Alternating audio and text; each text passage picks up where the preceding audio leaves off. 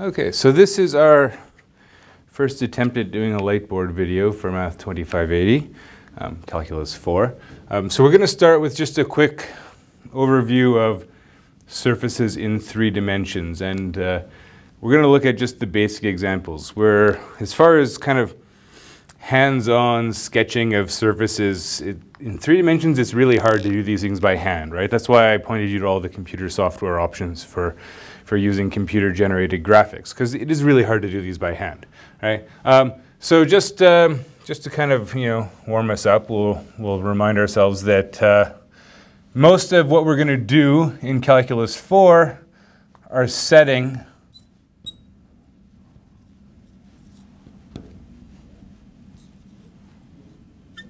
is R3, so 3-dimensional coordinate space, right?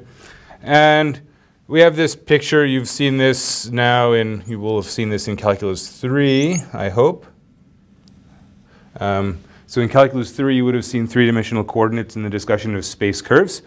And of course, you saw this going all the way back to, say, Math 1410, right?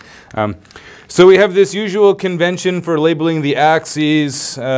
We have sort of this right-hand rule set up. So one of the ways you'll see it is this, x, y, z, something like that. I find these right-hand rule, some of this stuff gets a little bit confusing, and also one of the things you might notice is that these mirrors are videoed. These videos are mirrored. So probably my attempts at showing you right-hand rule will fail because you're seeing a mirror image of me. But this is one way to do it. X, Y, Z going around like that. Sometimes you'll see, X and Y like this, and Z this axis is supposed to be like kind of coming out of the board. You'll see different ways of representing it, but this is probably the most common setup that we use. So if you think about, equations like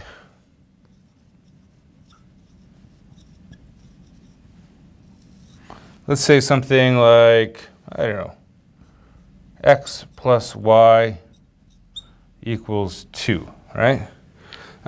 So what does that equation represent? And let's think about, well, what is it in R2 versus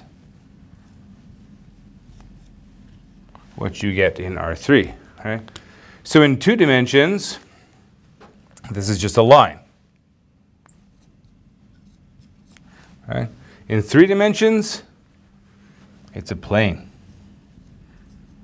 Right? And again, this is something that hopefully is familiar. You're going all the way back to Math 1410, your linear algebra course. Right? And we could draw that line. So if we were drawing that line in the xy plane, and we can always think of the xy plane, R2 kind of sits in R3 as the z equals 0 plane. Yeah, we can draw that line. Actually, let me do it in yellow. So let's say 1, 2, 1, 2, right? There's our line. So this would be, say, the line x plus y equals 2.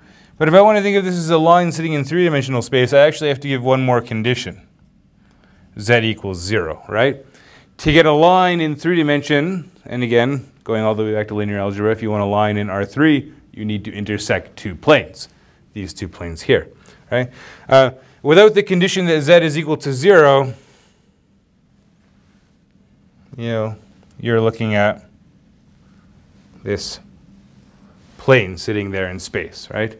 And again, it's always hard to do justice with a 2-dimensional representation of these surfaces sitting inside of 3-dimensional space, which is why it's nice to have some graphing software that lets you actually kind of rotate this and look at it from different angles. Clearly, I can't do that on the board, so you should play around with these things in your own time.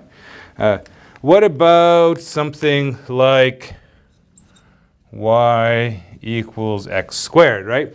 That's our good friend, the parabola. Everyone's sort of favorite nonlinear curve. Or let's go with something that's not a graph in the plane. Let's go with something like a circle, right? Say the unit circle. Oops. Circle, right? So we have the unit circle. These are curves in the plane if we're stuck to 2 dimensions, but if we're in R3, these are no longer curves, they have to be surfaces. So what do these surfaces look like? Well, these become cylinders, right? So this would be called, both of these are examples of cylinders. In fact, even this first plane is also considered a cylinder. Anything that you can kind of generate in 3 dimensions by taking a curve in the plane and sliding it up and down deserves to be called a cylinder in 3 dimensions, right? So the way these look, if I were to try to draw them, if we were going to try to draw this parabolic cylinder, we might start by putting that parabola there on the plane. So that would be, this is our y equals x squared, but z equals 0. And then if I wanted to extend this now to a surface in 3 dimensions, well, you just kind of, you slide all the points up and down.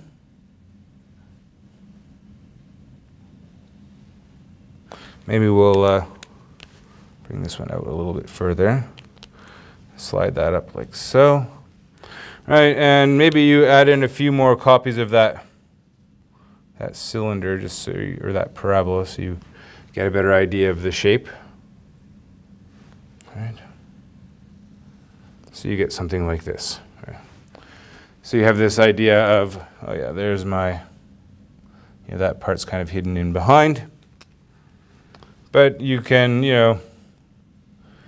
with a bit of practice, you can get these representations and have them look reasonable, right? The name cylinder, of course, comes from the circle example, that you start with a circle in the plane, and if you slide that up and down,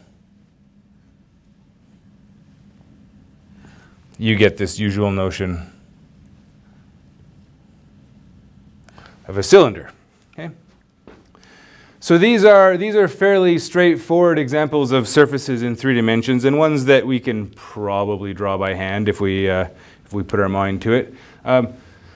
The sort of next most complicated examples, and sort of the most complicated ones I would expect you to be able to draw, are these quadric surfaces. And there are a number of them. I probably won't try to draw them all here. But the quadric surfaces, which are sometimes called quadratic surfaces because they're given by quadratic equations. They come in 2 flavors. There are some which are graphs, and there are some which are so-called level surfaces. Okay, so you should think of a level surface as being something that's given, in terms of an implicit equation, right? In the same way that the circle in the plane, right, is not a graph, it's given by an implicit equation. You can get a surface in 3 dimensions either as the graph of a function of 2 variables or as the level set for a function of 3 variables, right? Just as here in the plane, the graph of a function of 1 variable gives you a curve, or a level set for a function of 2 variables can give you a curve.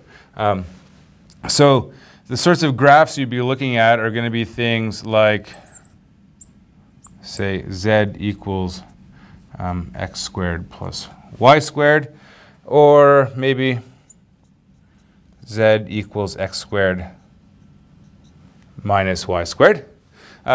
These are both examples of what are called paraboloids. This one is a circular paraboloid. This one is called a hyperbolic paraboloid. If you add coefficients on the x squared and the y squared, you would get an elliptic paraboloid. Level surfaces, you might have something like, well, okay, we can of course do a sphere.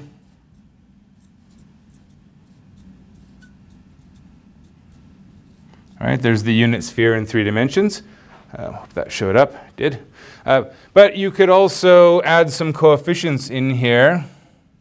So maybe we put like a 4 and a 9, and now this is no longer a sphere.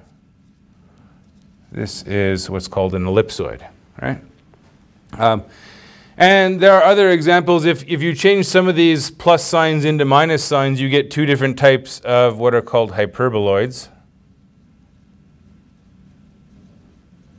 And I'll give you one example. So there's two types of hyperboloids. There are one-sheeted and two-sheeted hyperboloids.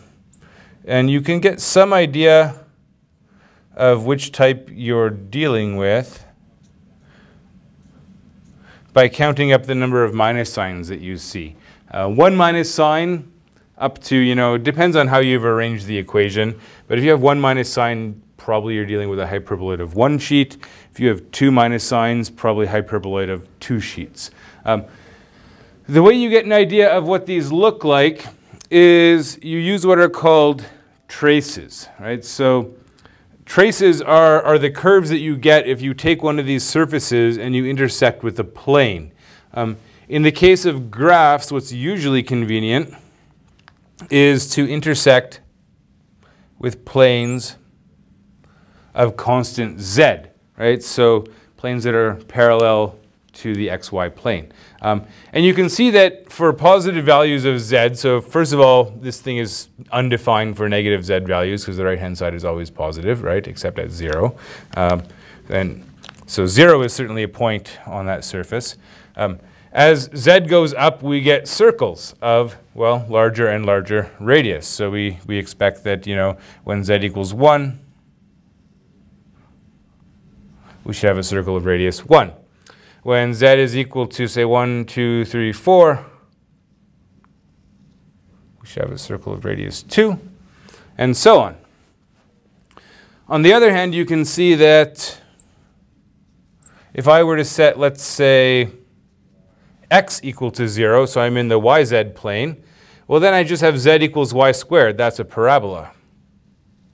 It's your usual parabola that you would draw like so. And at this point, you've got a pretty good idea of what the surface looks like, right? If you set y equal to 0, z equals x squared, you can get a trace in the xz plane. That one's a little bit harder to draw because you're at a bit of a funny angle. But you get this idea of some sort of bowl shape, right? So this is something that you're doing using traces, okay?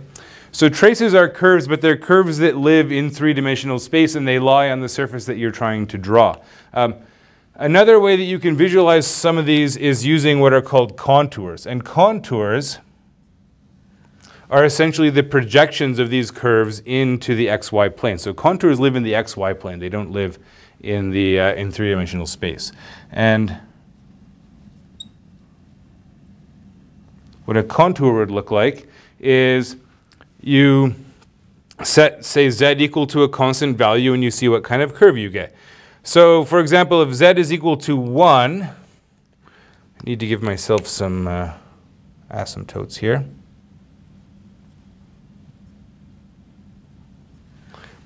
If z is equal to 1, I actually get a hyperbola. I get something that looks like that, right? That's the z equals 1 curve. If I want to say z equals 2,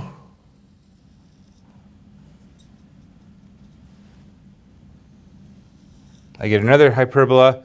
And if I look at negative z values, well, I also get hyperbola. They just open vertically rather than horizontally. So I get, for example, something like this for z equals -1. -2 would look something like that, and so on. And in fact, those asymptotes there, these lines, y equals x and y equals -x, those also are contour lines. It's the contour that you get if you set z equal to 0, right? If z is 0, x squared equals y squared, which has two solutions, either x equals y or x equals -y, okay? We'll do some of these examples in class, looking at how do we draw an ellipsoid, how do we draw these hyperboloids. You should take a look at some examples in the book before you arrive at class, of course. But we'll play around with some of these examples, try to get some idea of what these look like. We'll try to draw what this surface actually looks like in 3 dimensions. This hyperbolic paraboloid is the one surface that gives everyone trouble, including myself. So if you get the hang of that, you'll be in good shape. All right. So that's it for this video. We're going to move on and talk a little bit about notation in the next one before we move on to limits and continuity.